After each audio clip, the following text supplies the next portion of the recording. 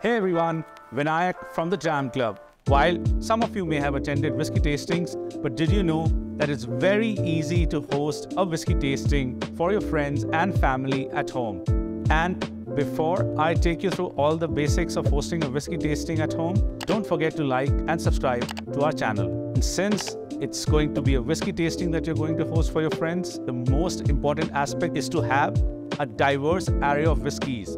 And one of them should definitely be a single malt scotch. Like today, I'm having the Bruichladdich Classic Laddie. Now, Bruichladdich is an exceptional distillery on Islay.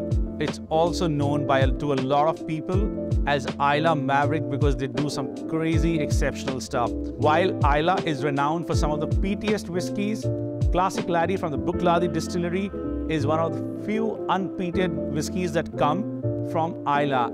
And Bruichladdich also makes the peatiest whiskey known to us, which is the Octomore. So let me pour myself a dram of the Classic Laddie while I take you through the basics of hosting a whiskey tasting at home. One of the benefits of having a Scotch single malt like the Classic Laddie as a part of your whiskey tasting lineup is that it's a great conversation starter. There are not too many whiskey bottles that are as vibrant and fun as this one. Then you should definitely have some peated Islay whiskies, which could be an Ardbeg V60 or a Lagavulin 16 that would appeal to both enthusiasts as well as connoisseurs alike. The third style of whiskey that you should have are blended whiskies. Blended whiskies by far is the biggest category of Scotch whiskey, and not only that, they offer a diverse array of flavors. When it comes to blended whiskies, you can look at something like a Johnnie Walker Green Label. You can look at something like a Chivas 18 that supposedly has 85 aromas. Now, isn't that a story to tell to your friends that the whiskey has 85 different aromas? Fourth style of whiskey that you should have as a part of your lineup are bourbons. You can keep something like an Elijah Craig or a Buffalo Trace. And fifth, because you're hosting the whiskey tasting in India, I would definitely recommend an Indian single malt like Indri. Whiskey tasting is a sensory experience.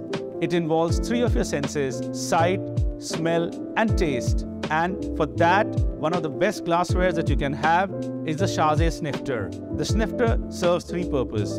The Chazé Snifter allows you to appreciate the color of the whiskey without any distortion. And the shape of the glass directs the aromas of the whiskey directly to your nostrils so that you can appreciate it in a better way.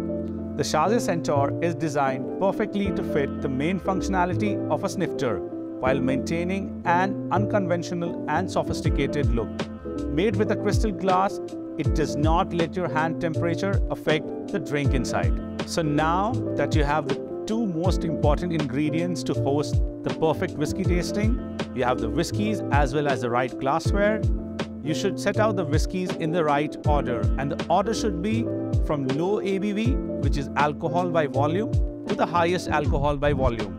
And also keep the heavily peated and heavily sherried whiskey towards the end, because you don't want the heavy flavors or the strong flavors from a peat or a sherry to influence the overall whiskey tasting experience. The next step is to label the glasses so that your guests know what they're tasting. Also, don't forget to have a bread basket or some crackers as palate cleansers so that your guests can have them in between two different sets of whiskeys. Now that you've set the stage for your guests with some stellar whiskeys served in best possible glassware, this is how you should guide them through the whiskey tasting. Step 1. You should encourage your guests to look through the glass and notice and appreciate the color of the whiskey.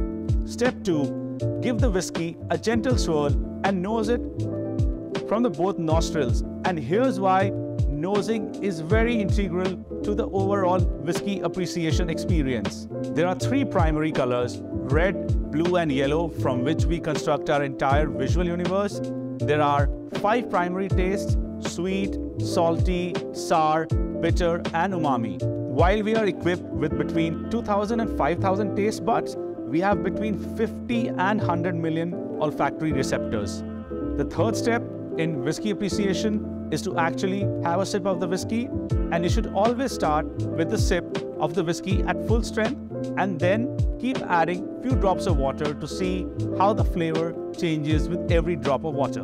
And last but not the least step in whiskey appreciation is the finish.